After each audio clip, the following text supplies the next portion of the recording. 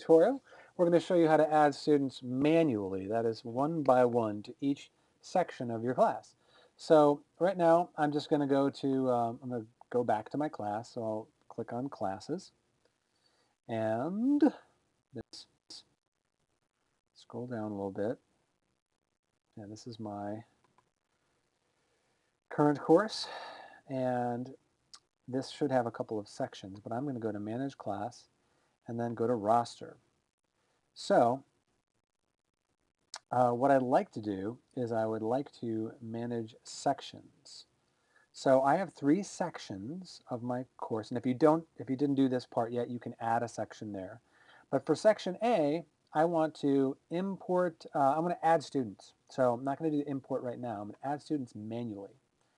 Now I have a list of my 6th graders, so I'm going to add them one by one, basically starting over here. And so let me go back to this, and I just type in their name, A-B-R-A-H-A-M.